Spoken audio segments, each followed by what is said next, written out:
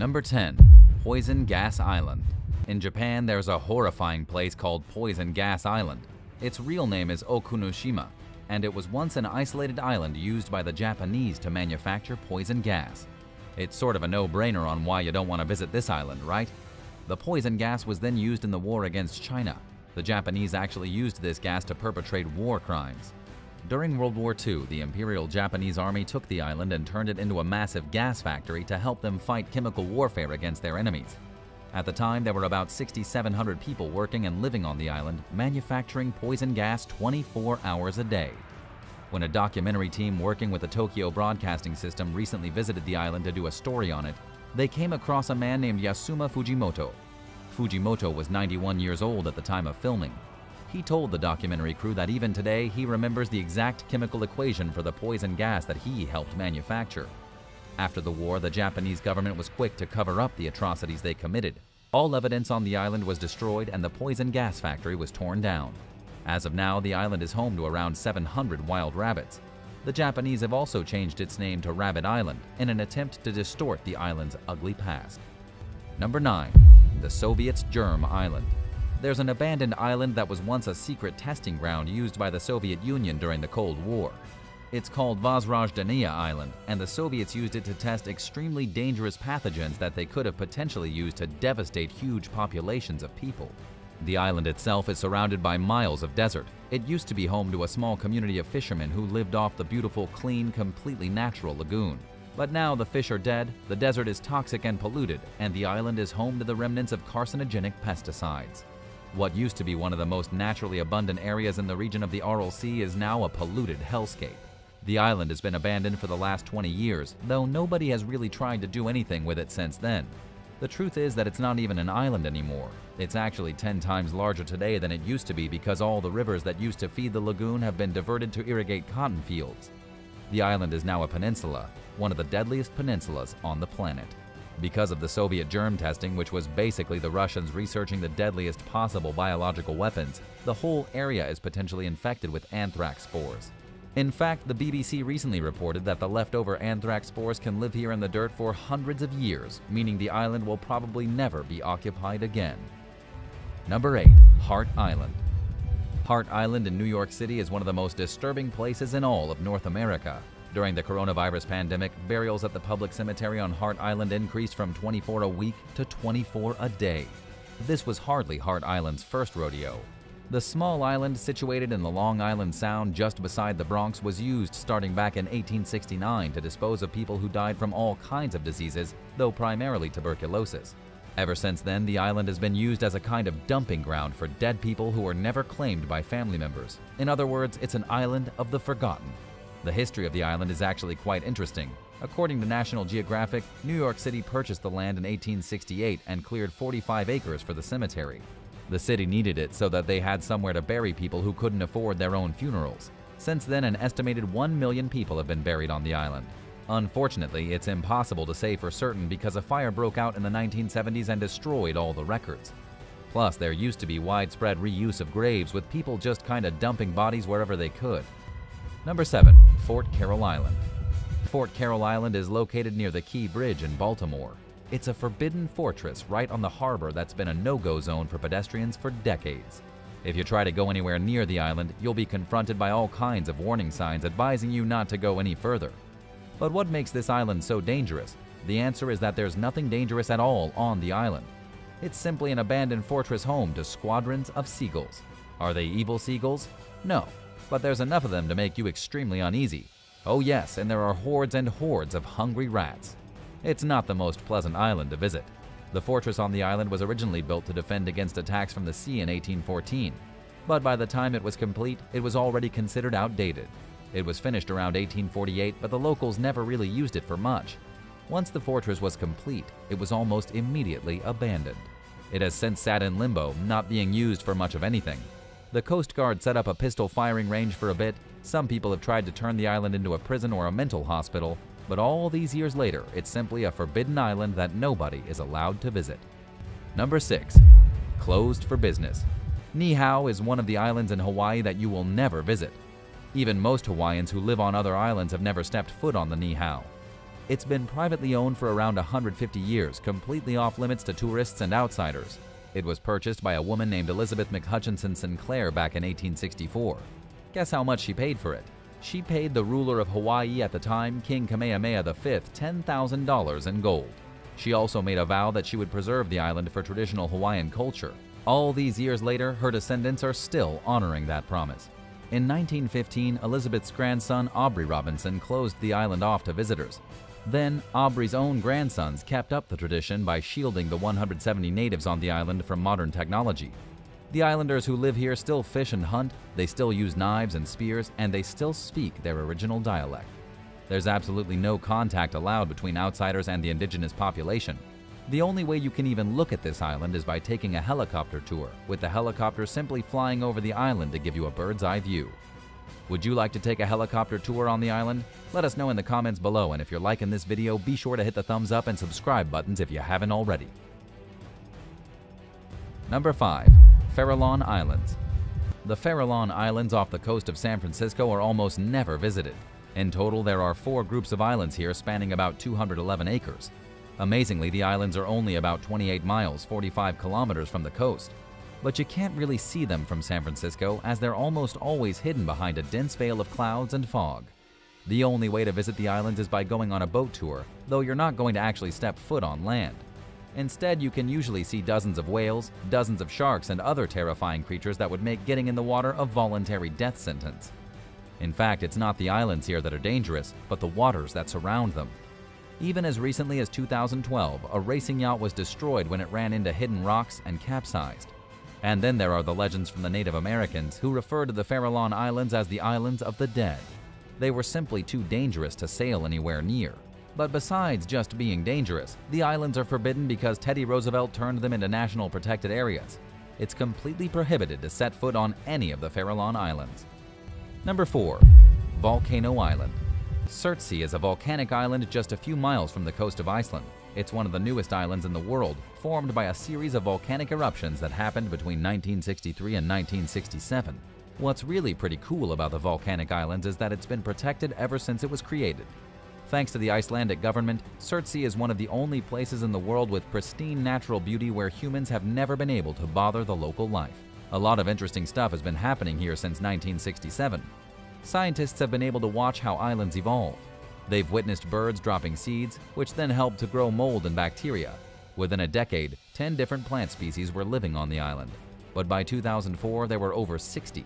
Today, there are 89 bird species who visit the island regularly, as well as 335 species of invertebrates who call the island home.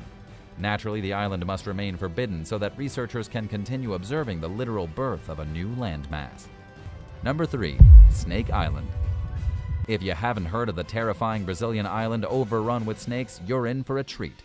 In Portuguese, the island is called Ilha de Queimada Grande, but we'll just call it Snake Island. It's home to not only one of the deadliest snakes in the world, but also the most endangered. The island's located 90 miles, 145 kilometers from the coast of Sao Paulo, looking like any other island. But it's unlike anywhere else in the world because it's infested with up to 4,000 golden lancehead vipers. These vipers are specialized killers. Their venom is so potent that if you're bit, you'll die in less than an hour. Anyone who accidentally wanders onto Snake Island is left dead in a pool of their own blood. But what's really amazing is that from between 1909 and 1920, a small family did live on the island to operate its lighthouse. Unfortunately for the family, their tenure came to an end when a group of snakes slithered through one of their windows one night and decided to sink their fangs in. The island evolved to be the perfect habitat for these vipers over thousands of years. When the sea levels rose 11,000 years ago, the island was isolated from the mainland. The snakes then took a unique path along the evolutionary road. They adapted to eating birds that land on the island. Their venom must be potent so that the birds are paralyzed immediately upon being bitten. This has given them venom about 5 times stronger than similar snakes on the mainland. Number 2. Maury Island UFOs.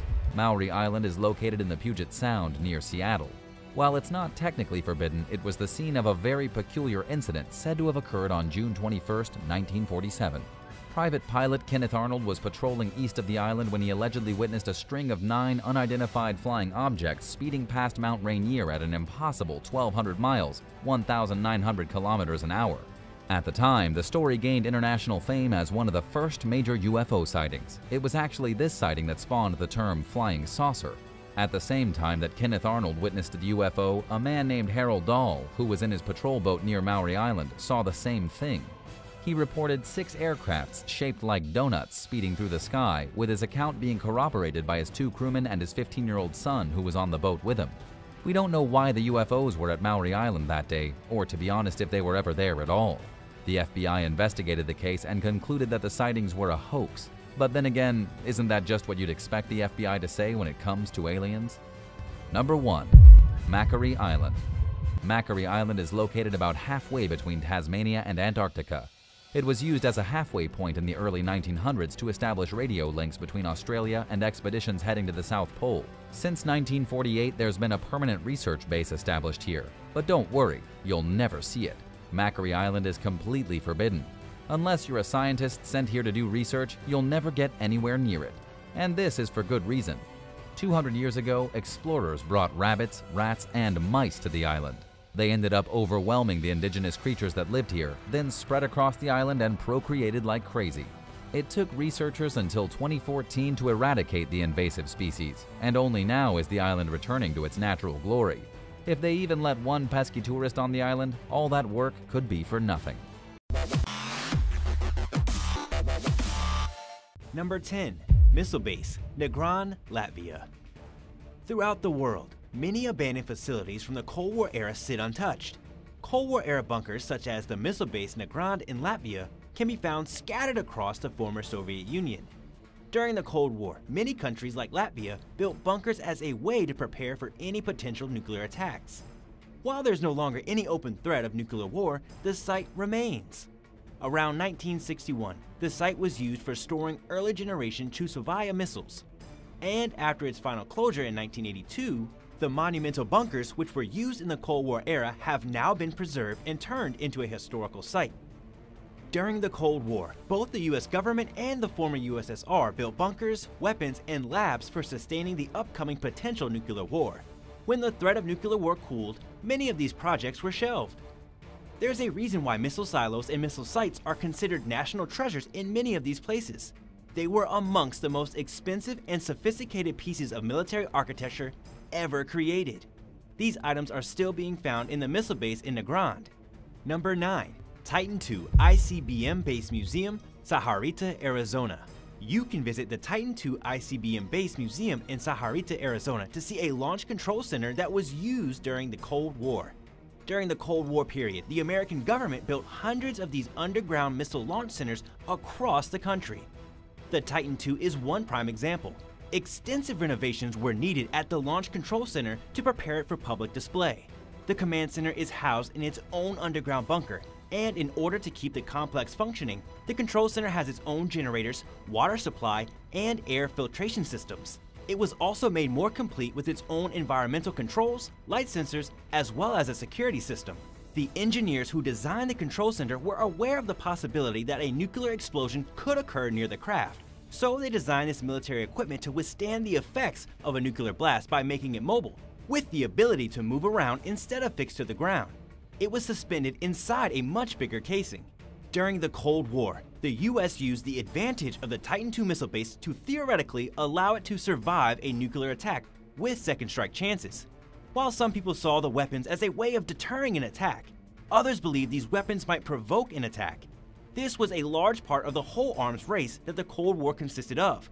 Even before the collapse of the Soviet Union and the end of the Cold War, between 1970 and 1986, many of these missile sites/control centers were converted into museums. Number 8. S-25 and A-35 Radomes, Narofomenisk, Russia. Oftentimes, Cold War relics are fascinating to look at, though much of the infrastructure built to support them, however, has fallen out of use and is decaying. One example of this, the radomes can be found in Russia. Several abandoned anti-missile defense system radar domes still stand today in the Narofomenisk area of Russia. A surveillance tower also stands empty, abandoned in the birch forest outside Moscow. The monument is made up of 6 radomes and 8 silos. These large spherical buildings acted as an early warning system for potential nuclear attacks on Moscow and have stood since the 1950s. These radomes were designed to track and intercept any incoming missiles. In the event of a nuclear attack, the early warning radars would detect the missiles and signal to air command centers. Today, they are a sobering reminder of the lengths both sides went to in building massive anti-nuclear defense structures. Number 7. Soviet M4 bomber jets, Ingles, Saratov, Russia. The Bison, or M4 bomber, was one of the most feared military weapons during the Cold War. The aircraft was also the largest model during the war, weighing 80 tons. When the Soviet Union first displayed their M4 model to the public in Red Square in 1954, the United States was surprised and concerned. They had been unable to intercept any prior knowledge that the Soviets had even built a jet bomber prior to the unveiling, and it led them to scramble to commission jet bombers of their own. Later, however, intelligence revealed that the bomber's range wouldn't allow it to attack the US and return to the USSR. Although it was created during the Cold War to attack US targets, the original model wasn't widely used, and the following version of the bomber was retired in 1994. A handful of them can still be found in Saratov, Russia. At the beginning of the Cold War, many countries commissioned an array of large fighter jets like the M4 Bison because the sky was a major component of both their defense and attack strategies. However, once this period ended, the other major components of the defense strategy were not changed, and it became clear that these jet designs were something they could bring into the future. The Bison was just the second Soviet bomber built to carry nuclear bombs after America's B-52. Both the B-52 and the M4 were some of the first jet bombers to use smart electronics, radar, and other cutting-edge technologies. They were also the first aircraft that had a pressurized cabin and nose turret, designed to transport nuclear bombs all over the world. Number 6. Hanford Site, Richland, Washington, USA. This site was used for the Manhattan Project, and plutonium was produced here long before the Cold War began. The area is 568 square miles in size. As the weaponry race with the USSR progressed, the US government added new reactors to its energy program. The then President John F. Kennedy himself even made a special trip to dedicate a reactor project. By the time the Cold War ended, the Energy Department had produced massive amounts of nuclear waste, and decades later, in 1989, the US Department of Energy embarked on an era of cleanup and transformation for the area. This was an aim to transform the site into a global hub for clean energy technologies. Although the end of the Cold War has removed the reason for many of these expensive projects, the government continues to work on them, arguing that other reasons like energy security, advances in science and technology, and improved relationships with other countries justify the projects. Known as one of the most toxic sites in the United States, Hanford contains obscene amounts of radioactive waste that was created as a result of the production of nuclear weapons, making it an incredibly dangerous place to be. Cleanup attempts are difficult and ongoing. Number 5. The Fed's Cold War Bunker, Culpeper Switch, Washington. The Culpeper Switch was intended to keep the Federal Reserve operational in the event that Washington was wiped out in a nuclear war. Pretty smart, right? While several full-scale nuclear war simulations played out in the 1950s, it wasn't until 1962 that researchers came up with an actual design for how the country's central bank would survive a war. The Culpeper Switch was one of them. Even some politicians from the Cold War era thought the bunker was silly. In 1969, the compound was built outside Culpeper, Virginia, near Mount Pony. The building was originally known as the Federal Reserve's Communications and Record Center and had about 135,000 square feet of space when it opened in 1972, and held close to $4 billion in American currency during the 70s. During the war, if there were a nuclear attack by Russia, the bank would have to be able to communicate with others even if the phone lines were down. The Culpeper Switch was one of several highly secure bunkers that the US used during the Cold War. Recently declassified documents revealed that the Culpeper Switch used a groundbreaking internet protocol. After the end of World War II, now that America was safe from bomb attacks, the government no longer needed large warehouses to store physical money. Do you think that the US no longer makes use of bunkers and Federal Reserve storage facilities like the Culpeper Switch? Or do you think there may still be active fail-safes in place? Let us know in the comments below, and don't forget to like and subscribe for more awesome content.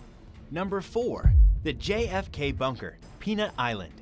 A list like this isn't complete without former American President John F. Kennedy's bunker, a little-known remnant from the Cold War era. Like many other presidents and world leaders during this fraught period, Kennedy had a bunker installed under the White House to prepare for possible nuclear attacks. There was also said to be a fallout shelter in his backyard. In addition to these precautions, there was also Peanut Island, a tiny island in the intercoastal area in Palm Beach, Florida, across the waterway from the Kennedy family's Palm Beach Island estate. If the presidential family had been visiting their Florida home and were in need of escape in the case of a nuclear attack, the family would also be able to access this bunker by escaping in a submarine. It is a powerful reminder of the buildup of nuclear missiles during the time leading up to the Cuban Missile Crisis. The bunker was constructed quickly and secretly to protect the president and his family. Located in a forest and underground, the facilities were left abandoned until it was restored by the museum in 1999. The preserved bunker looks almost exactly as it did in 1961 when it was built. One strange missing feature? Though meant to house the president and his family in the event of a nuclear attack, the bunker did not include any toilet facilities. Yikes! From a distance, the bunker looks like a giant dollhouse squatting atop a large, gray drum that runs underground into the lake.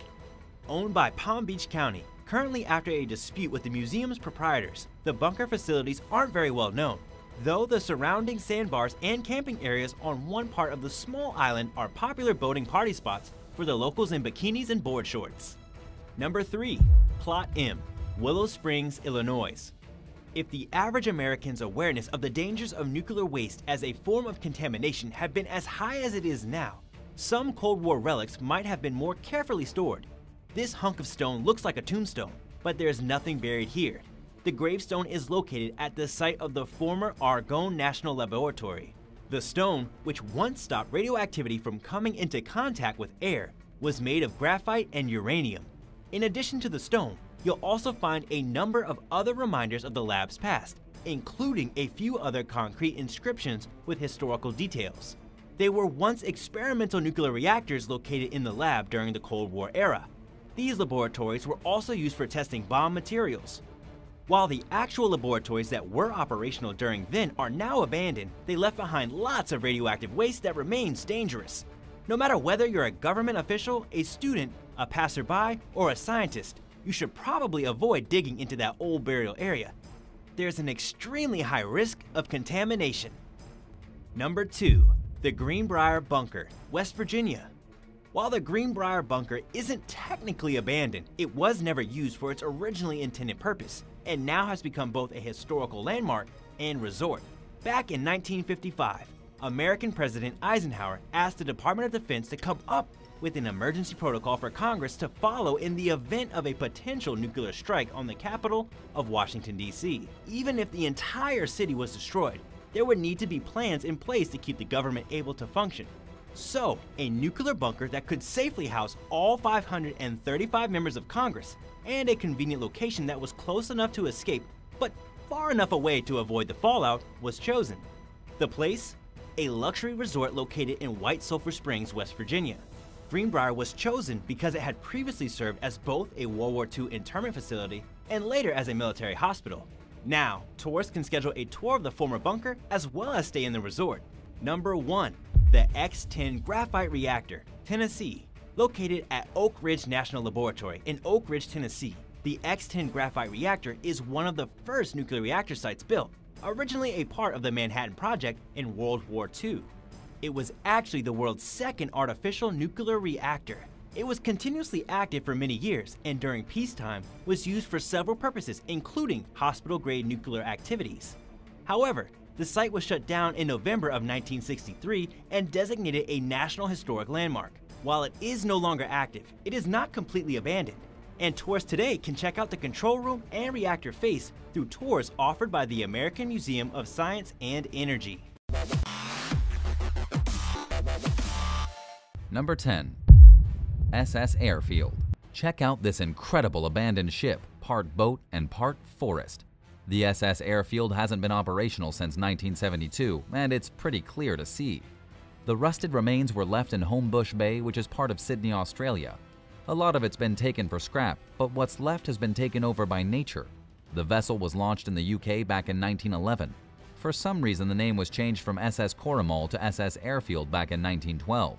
We thought it was unlucky to change the name of a ship, Initially a steam collier or cargo ship transporting material like coal, it became part of World War II as a supply vessel. Having managed to avoid being sunk during the conflict, it ended its days at Homebush Bay. The bay itself used to be a hive of activity for breaking up ships until toxic waste leaked into the water. Everything's cleaned up now, but the SS Airfield remains a symbol of former glories. If you think it looks lonely out there, don't worry. There are 3 other abandoned freighters close by to keep it company. By the way, in case you're wondering, those are mangrove trees growing on the ship there. Mother Nature has turned this hunk of metal into something natural and beautiful. Would you like to see it in person? Number 9. Winchester House. Now, when you think of California, probably the last thing that springs to mind is a Victorian mansion. However, living proof exists in the form of the Winchester House in San Jose. This is no ordinary mansion. It was never completed, and in fact it was constantly being built with no end in sight. By the time the owner, Sarah Winchester, died, it was an epic 24,000 square feet, 2,230 square meters. To begin with, the property was a farmhouse composed of just 8 rooms. Mrs. Winchester arrived there in the late 19th century to start a new life. She'd lost her baby daughter and her husband, both through illness. Her husband was none other than William Wirt Winchester, who'd made his fortune as a household name through the gun market.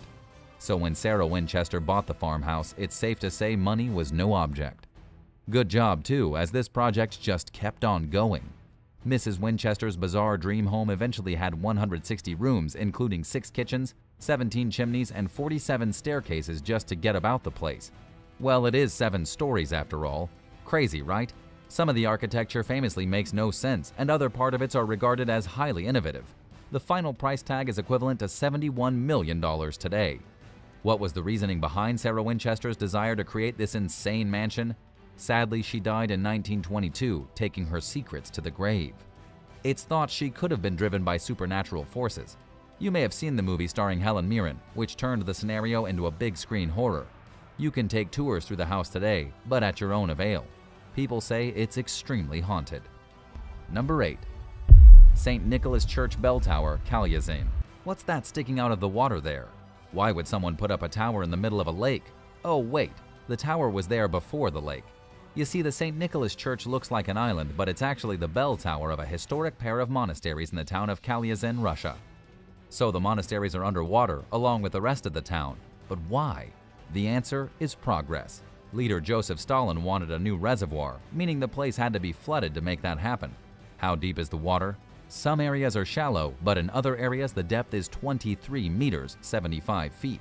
The bell tower itself rises up to 75 meters, 246 feet. As you can imagine, it's a great attraction and draws everyone from tourists to swimmers and even religious figures. Yes, despite being largely submerged, the 15th and 16th century site is still visited by boat for ceremonies. Though you have to bring your own prayer books. The place has been deserted for decades. Number 7. Eastern State Penitentiary. The Eastern State Penitentiary in Philadelphia may look totally broken down now, but back in the day this creepy place was regarded as an architectural marvel. Of course, it was also a prison. Apparently the place was built to make inmates feel as regretful and awful as possible. Construction began in 1822 with the emphasis on solitary confinement and getting offenders to think about what they'd done. This was a new approach back then, though it had also been used as the old Walnut Street Jail, also in Philly.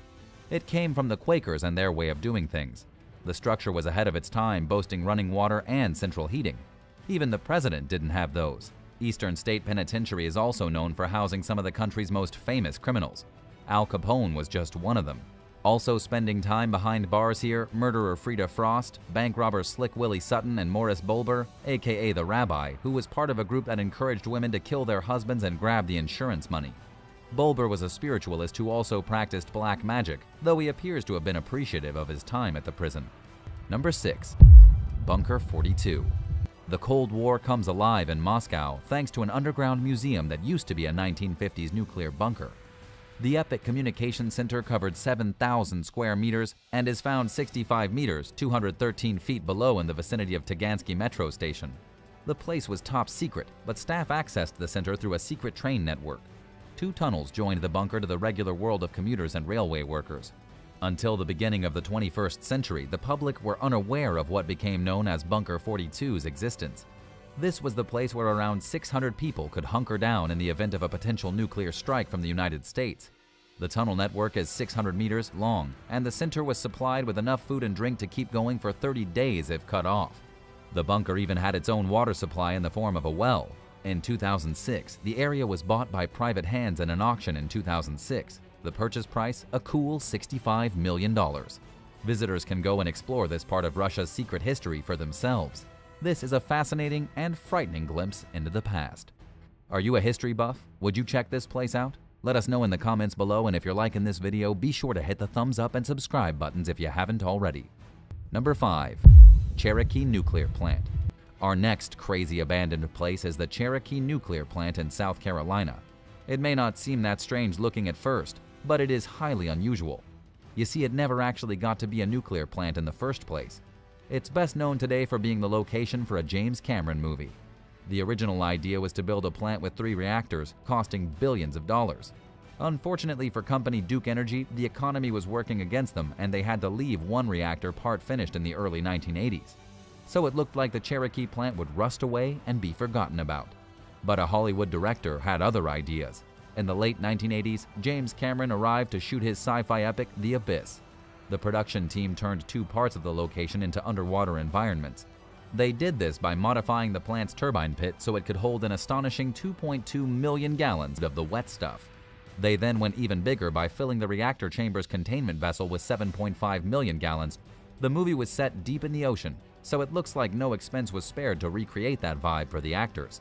In fact, things were so intense that people needed to decompress. Once Cameron and his crew moved on, the plant stood there abandoned until 2007, when it was demolished. Number 4. Mounsell Sea Forts. The next abandoned place was constructed for military purposes, but at the same time could be described as groovy. How come? Keep watching to find out about Mounsell Sea Forts out in the Thames estuary off Kent, England. When the structures went up, they were intended for serious business. If an enemy aircraft was spotted overhead, the flyers would find themselves being peppered with anti-aircraft fire from the forts. A fearsome opponent indeed, though it must have been pretty scary, sticking out in such an exposed position when shooting bullets at Nazis. By the end of the 1950s, the forts had done their duty and were stood down. It was then that a very different group of people moved in. The swinging cats of the growing pirate radio industry saw the leftover defense posts as a perfect place to set up shop and spin some discs. Taking a cue from the likes of Radio Caroline, who took to the water on a ship, DJs hung out at Mounsell Forts and kept the nation entertained from this unlikely makeshift studio. There's a lot more to the history of Mounsell Forts, too. They've had some truly interesting inhabitants. One fort named Ruff's Tower is now the location of the Principality of Sealand. While the forts were built to defend national pride, Sealand is its very own micronation. We don't think the military could have foreseen this incredible development. On screen, the forts have featured in some classic TV shows such as Doctor Who, plus a U2 music video and other productions. They're not exactly abandoned, we guess, but when the military left, they became used by all manner of interesting people. Number 3. The underwater city of Xicheng. Back in 2001, a dive was organized to check out the ancient Chinese city of Xicheng. Some 600 years old, it was populated during the Ming and Qing dynasties. The city, whose Mandarin name means either Lion City or alternatively Lion's Gate, made way for a hydropower station in 1959. Not that Xicheng stopped standing once the floodgates were open. Divers were no doubt delighted to find that everything down there, around 40 meters, 131 feet below the water, was in pretty good condition. Turns out getting a dunking can be an excellent way of preserving the past for these ancient landmarks. Such is the city's watery reputation that it's called China's Atlantis. Though unlike that destination, it's very much available for viewing. Covering a distance of half a square kilometer, 500,000 square meters, it features 265 beautifully made arches together with 5 gates allowing access to the city. Reportedly, hundreds of thousands of people were evacuated so this amazing location could be flooded. Which is a shame, but on this evidence, the architecture has lasted longer underwater than it would have done had the city remained on dry land. It's crazy how the natural world works sometimes. Number 2. Pripyat. The name Chernobyl is forever associated with the terrible nuclear disaster of 1986. After huge amounts of radiation were released into Ukraine, the area became one giant exclusion zone. One place that was totally devastated was Pripyat, the city next door to Chernobyl, which was built in 1970. The idea was that Pripyat would prosper from the Chernobyl plant, with its workers living in the new city. That all changed after the fateful events of April 25, 1986. The power station and those inside were caught up in a series of explosions, which happened when a huge power surge hit the reactor. Pripyat lay just 1.8 miles, 3 kilometers away, and needed to be cleared very quickly. It took 4 hours to get close to 50,000 people out of harm's way. Today, Pripyat is a classic example of a ghost town. Images show an eerie reminder of the place that people called home. With virtually no time to prepare, much was left behind. The remnants range from buildings to an amusement park that never even had the chance to open. A Ferris wheel and bumper cars have sat there for the past 30 years or so, and they'll no doubt continue to sit there. A conservative estimate as to when people can go back to Pripyat is 24,000 years. Number 1. Japanese sewers. Jikans, as it's known, is close to Tokyo and began life in 1992. The sewer system is located 164 feet, 50 meters underground. What does it ultimately do? The powerful turbines can shift huge amounts of water to a nearby river in the event of torrential rain causing a flood. So it's a potential lifesaver in the event of a natural disaster. The tunnels down there run to 4 miles, 6.4 kilometers long, with the site hosting 5 silos and an enormous water tank. This tank stands at a reported height of 82 feet, 25 meters, and is 256 feet, 78 meters wide. It's regarded as amongst the most complex sewer systems on the planet, and it's not difficult to see why. There are 59 pillars connected to 10 pumps that are capable of pumping 200 tons of water per second into the river Edogawa. Thanks for watching. Are there any crazy abandoned places you think we should have included on the list? Let us know in the comments down below. Be sure to subscribe, and we'll see you next time for another amazing video right here on American Eye.